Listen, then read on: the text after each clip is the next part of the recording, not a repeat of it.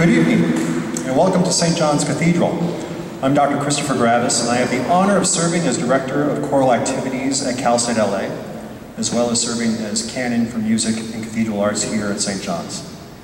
Tonight's concert marks the culmination of an annual week-long choral festival in which our many conducting graduate students, guests, and community members work with a renowned luminary in the choral field.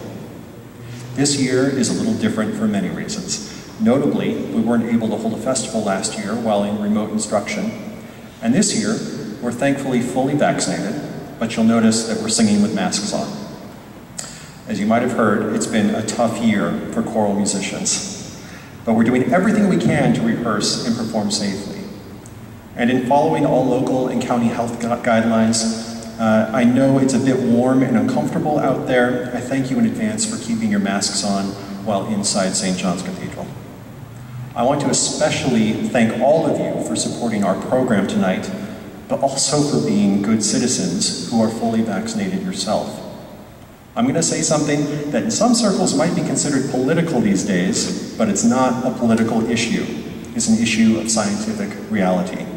If you care about choral music, or about a future in which you can attend live concerts or go to a theater, or even visit family and friends over dinner, then we all need to do everything in our lives to urge the hesitant people to get fully vaccinated against COVID-19. This virus is now largely preventable, and our art form, our education systems, as well as the larger economy depend on public health. Okay, enough about that. I hope that following tonight's concert, you'll step onto the cloistered patio out here to your left, where you'll be welcome to take off your masks, since we'll be outside, and join us for a reception in honor of our conductor for tonight's program, Professor Donald Brinegar. Professor Brinegar is a conductor, tenor soloist, voice instructor, educator, and masterclass clinician. Professor Emeritus of Music at Pasadena City College, Don directed the Choral Studies program at Pasadena City College for 36 years. He also conducts the Donald Brinegar Singers, serves as the director of choruses for the Pasadena Symphony and Pops, and is an adjunct professor of voice at PCC.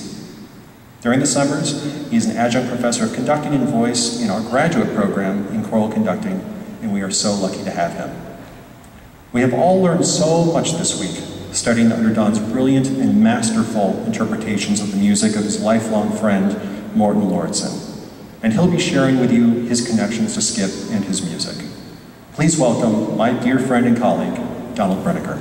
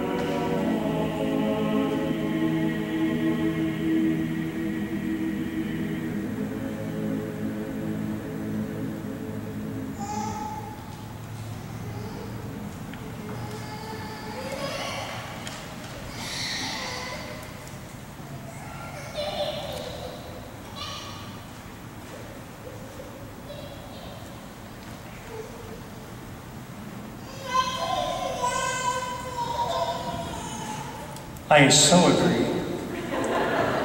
But this is the time you can applaud their efforts.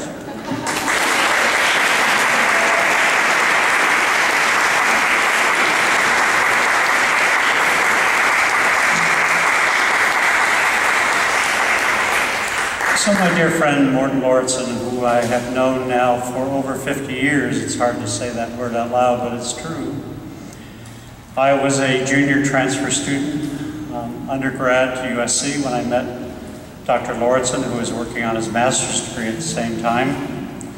In his class were people like Ralph Pearson, Sonny Wilkerson, Michael Tilson Thomas. There was an august group, and quite frankly, they scared the hell out of me.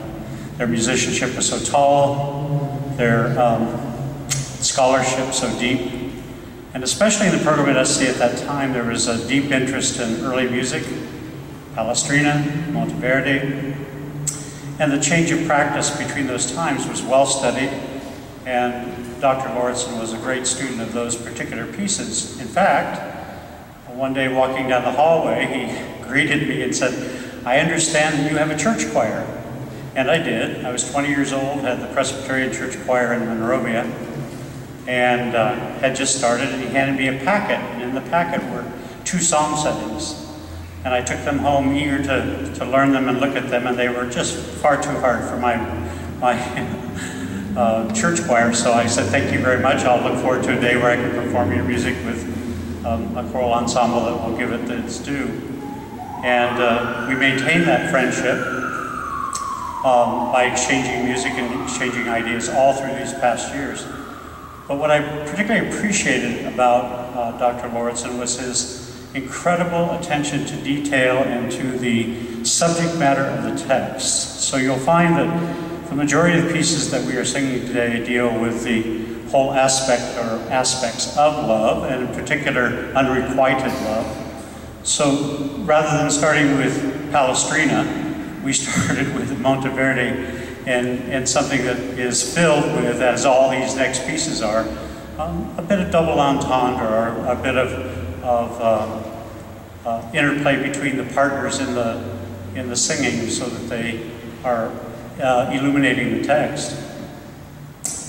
It's not a mistake that Dr. Lauridsen's middle name is Johannes, as his mother, a fine cellist, was a very large fan of Johannes Brahms. And this is music that Skip grew up with and knew very well. We've chosen the last of the set, number 4 of the Opus 92. Most of you might be familiar with the first piece in that opus, which is O Schöne Nacht, which is often performed. That's followed by Spätherbst, then Abendlied, and then finally this concluding, fairly short but brilliantly written, and featuring an accompaniment that I think influences the kind of accompaniments that Dr. Lauridsen later writes. This is called Warum, Why? A cry out to, where are you, God, in this time of need.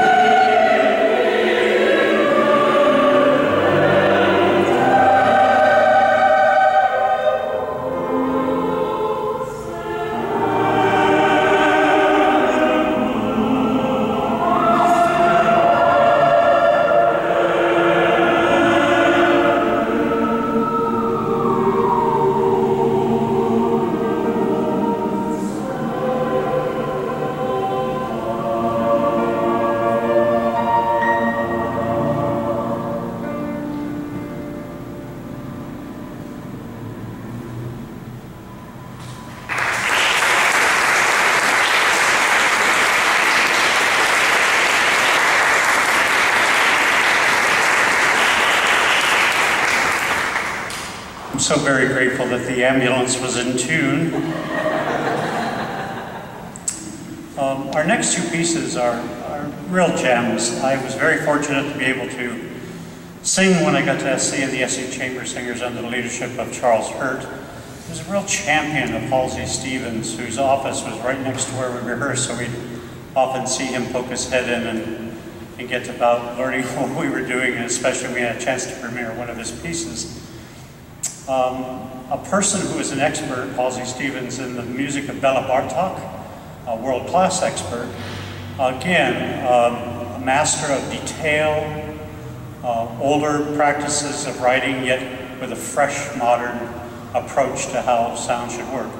So it's no mistake that the influence of Halsey Stevens is in great choices in text, particularly texts that come from an earlier time.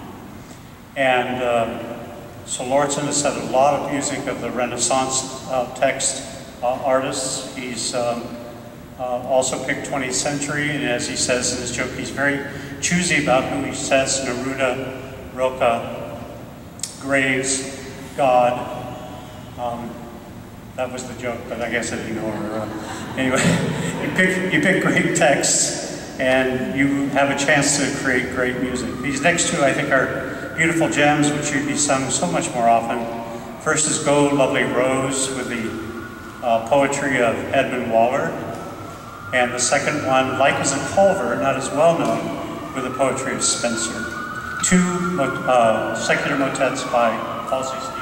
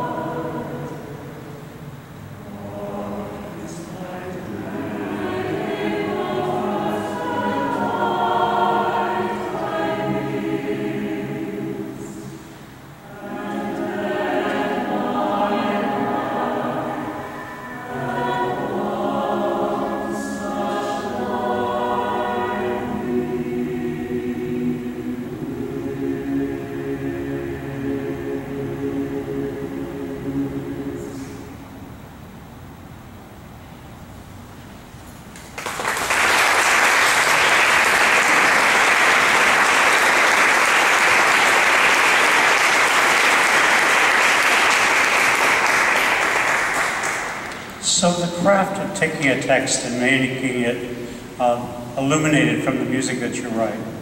A particular genius of Dr. Lauridsen, but also, as you can see in his mentor, Dr. Stevens, he had that same kind of craft. Canon at one beat rather than waiting for several beats to travel by. Lots of imitation, movement of lines away from each other in contrary motion. Surprising harmonies at certain times, and lots of mixed meter. Our next piece exemplifies all of those techniques and then some, with a tour de force piano part written for only a few accompanist who could play it, because it's that challenging. And every time I pass it out to choir, they look at the music and they say, when are we performing this? And we started this on Monday, and here we are Saturday. And it is a satisfying piece to sing because his setting of the poetry is so meaningful and so straightforward from the voice of Robert Graves. Robert Graves, who is really speaking about winter in the sense of separation, losing someone that they love dearly. Robert Graves was a great character in literature and wrote amazing and beautiful and deeply double entendre music. And here we have the same thing in the Midwinter Waking, where Lauridsen has gathered 5 of the poems. There used to be a 6th movement to this piece. It was taken out. It's now a separate octavo, and rewritten in the early 90s for the Pasiphaë Chamber Orchestra under the direction of Robert Dewar, where they did an orchestration of this piece. For the orchestration, an added interlude was given for the piano and extended at the end, which is kind of a summarizing of all the themes of the whole piece. And then finally rewritten for piano, and I was honored in early 2000s at the 25th year publication of this work to be honored with the last movement being dedicated to me for championing Dr. Lauridsen's music all these years. A brilliant piece. Take a time to read the poetry if you can read the small print. And this is Midwinter Songs.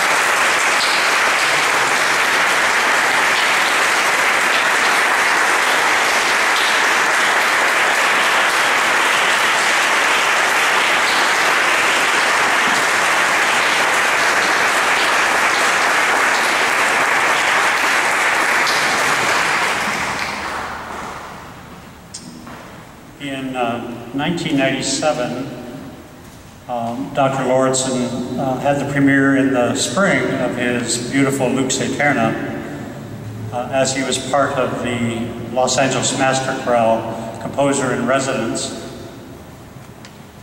A rather famous composer was sitting in front of me during the premiere. I was very fortunate to have the full score in front of me and was enjoying watching the music pass by as the brilliant Paul Solomonovich conducted the premiere. And at the conclusion of the concert, this particular composer, who's kind of famous for angular and rather, I would say, contrapuntally nice, but not always melodically friendly music, turned to me and said, all I heard was lush after lush after lush. And I said, yes, and it's going to become very famous, lush after lush after lush, as it has. That spring we invited Dr. Lauridsen to come up to a program we had at the University of Reno, a similar master's program to this. And he was our festival featured guest, and we were going to do the piano version of Lux Aeterna. That fall, my singers were going to do the organ version with Jim Buonamani here in LA, who orchestrated the organ part for Lux Aeterna. And we went through the Lux Aeterna, and he talked about his writing and where he got his ideas. And someone asked at the end of the session, well, you keep referring to Cole Porter and Vincent Youmans and Richard Rodgers as these great melodists, and that you're very moved by them, but have you ever written any popular music? And he paused for a long time, and he looked up and says, yeah, well, I did, but I don't want anybody to hear it. Of course, you can't tell a group of graduate students you've written something and you can't hear it. You gotta hear it. And so he sat at the piano and played this next piece, which totally moved all of us, and we turned to him and said, you have to publish that. It's just too good. And which he did as a solo version, and on his album Northwest Journey, the incredible Ralph Pearson and Sonny Wilkerson realized the piece. What happens to a lot of solo music and choral music of composers today, the market goes to bear and says, we need a version for SSA, SATB, SAB, solo with guitar, solo with piano, solo with harp. We need all of these things. We need to have enough to give to our community. And so a few years ago, Dr. Lauridsen had this set.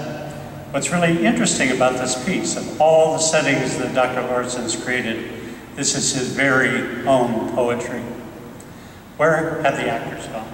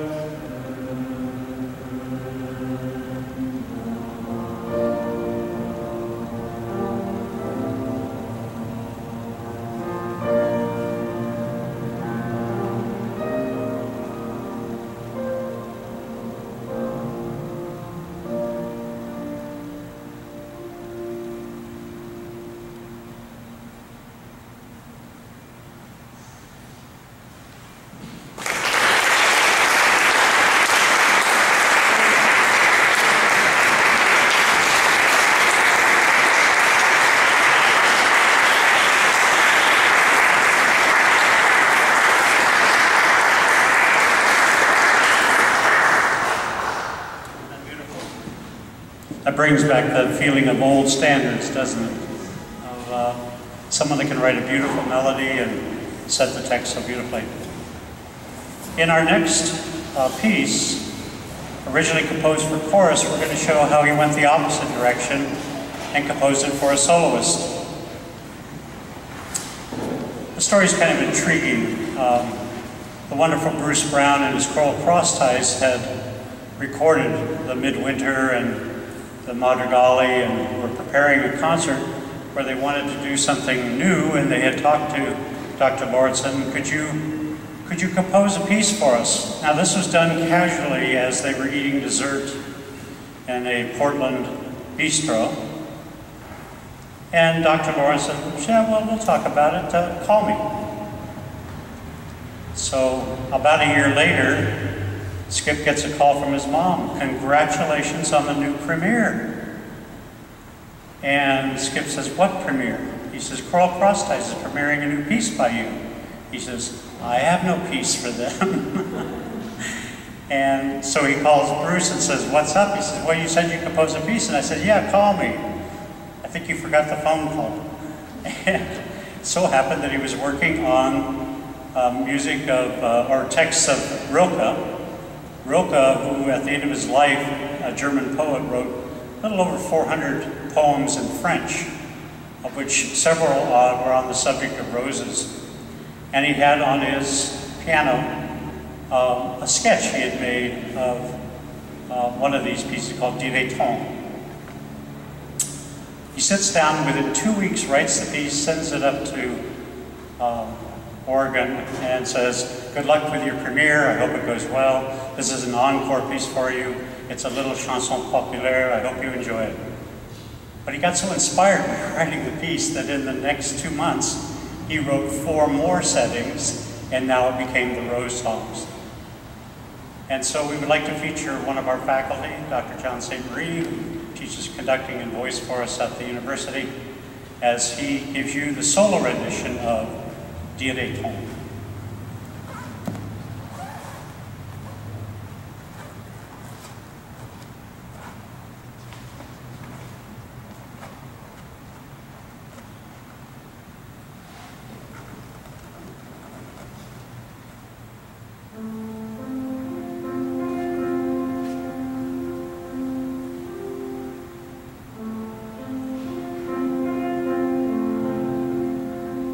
Oh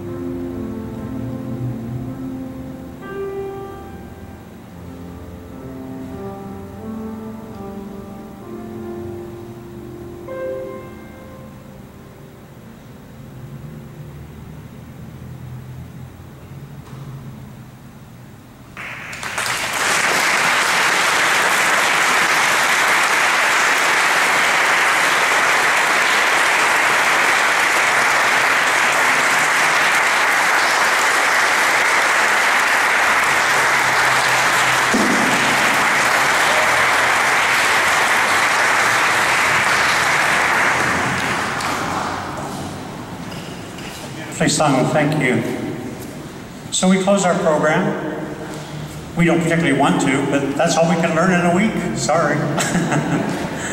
It was an ambitious program to learn in 1 week, but I'm so grateful to the graduate students and their hard work, and also to the person who leads our program, who's had to deliver such continually set of bad news as we try to organize a program, but always found a way to make it work, and now we are able to be in this beautiful facility and sing this lovely concert for you. I'd like to thank the graduates and also their leader, Dr. Gravis.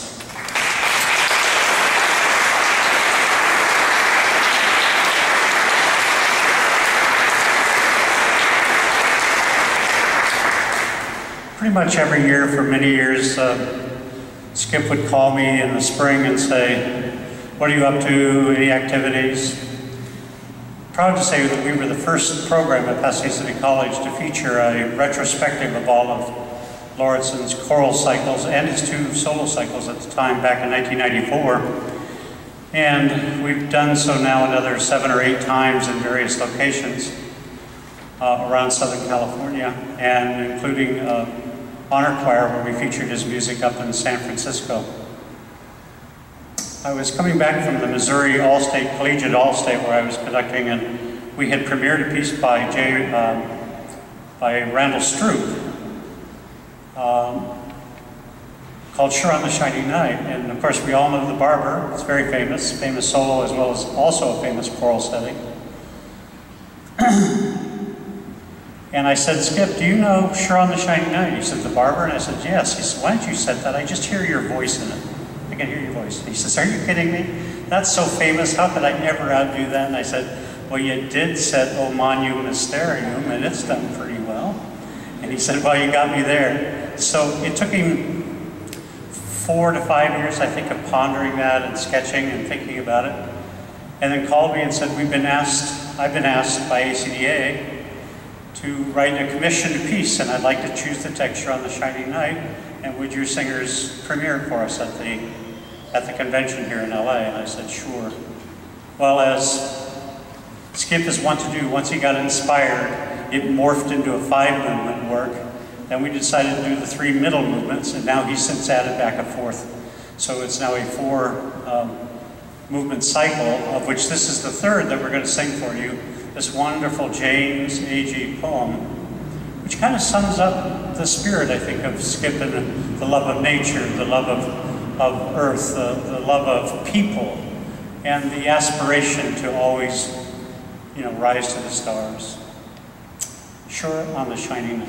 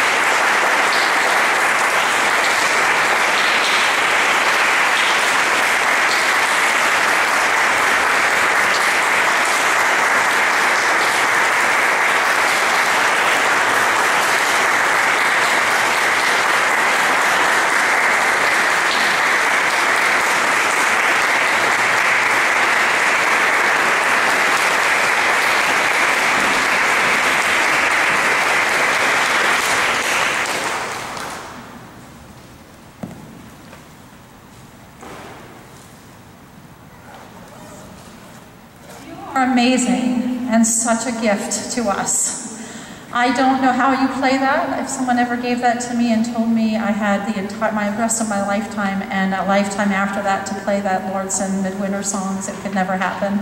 You are just amazing, and not just your piano playing, but honestly, a vocal coach, and you are just so connected to us when you're there, and I just so appreciate you. So thank you so much for all that you do for us. We really appreciate you.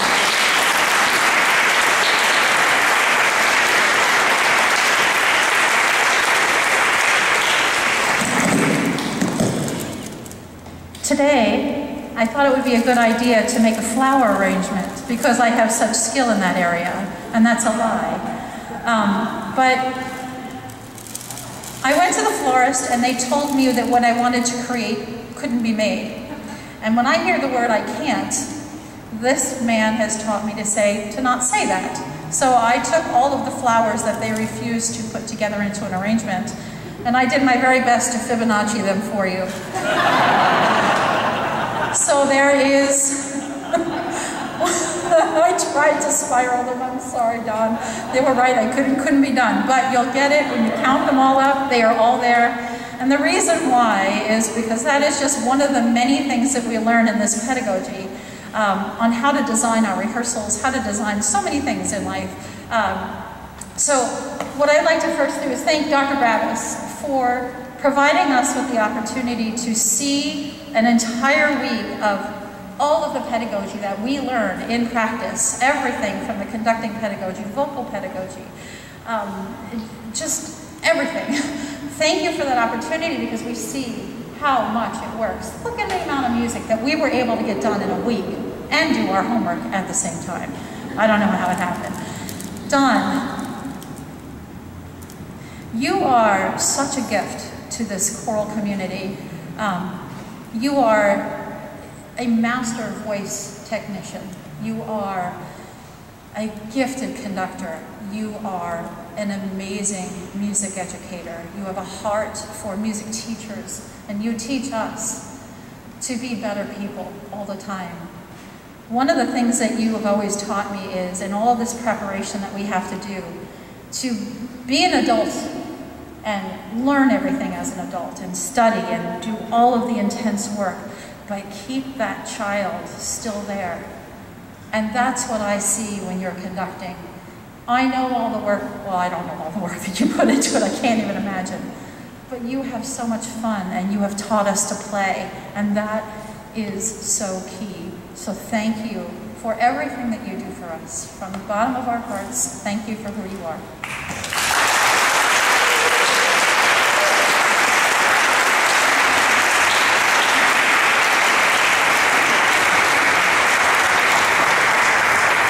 I need wine.